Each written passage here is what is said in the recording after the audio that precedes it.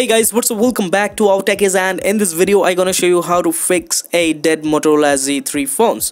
And this method will also work on Motorola Z4, Z4 Plus, Z5, Z5 Plus. These are the same methods which you can try there.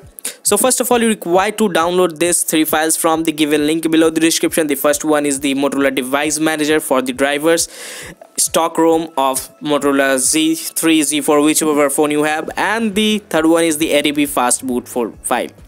So these are the commands here, and I also made a bat file of this command that will help to automatically give all the commands. So first of all, copy this ADB files of ADB folder and simply copy it to the copy that all the files and simply paste it to fast stock ROM folder. So here it is, G3 model, and simply paste over here. And I also have the here it is, the bat file for all the commands which I have made. So simply copy and paste also this bat file here, and all the links are below the description. You can check it out there. So now the main method is started. So now you require the original cable which comes with the phone or any high quality cable. Then hold the power button and the volume down for 5 to 8 seconds, and your phone will jump on this bootloader screen. So here it is, your phone will be jump on that screen, and make sure your battery charge must be above 80%. Okay, if your battery was like below 70 or 50, it might be again you face it might not work, because sometime the commands not takes if the battery percentage low. So make sure battery percentage was means completely above 70%. Always take it as 70%. So now simply here it is, required a cable, and let's connect it. Okay, here it is, the cable, and simply connect it and connect it to the computer. And okay, alright, it's now I have connected it, and now simply open the bat file, and all the process will automatically start. So simply open the bat file, and the flashing completely will takes on the time of the flashing will completely depends on the storage of the phone. So it's completely on storage. It might be takes 5 minutes, might be 10, and sometimes 15 to 20 minutes. So right now the phone was completely flashing, and this will automatically start everything's flashing.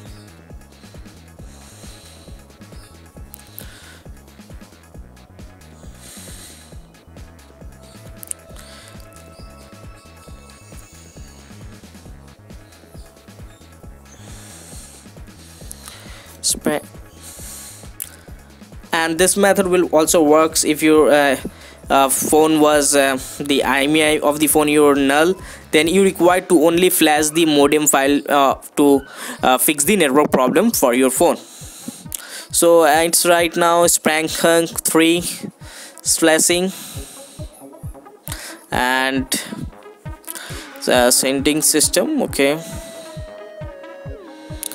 so let's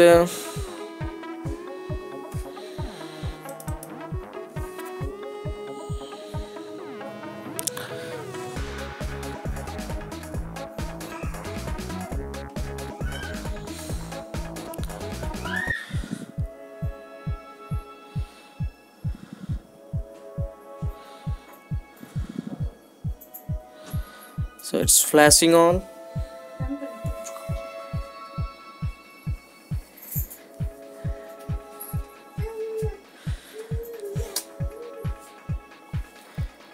Okay, it seems completed, and the phone got reboots, and after the completely flashing the phone, to reboot the phone you required to at least wait about 20 minutes. It depends on the storage storage of your phone. So that's it.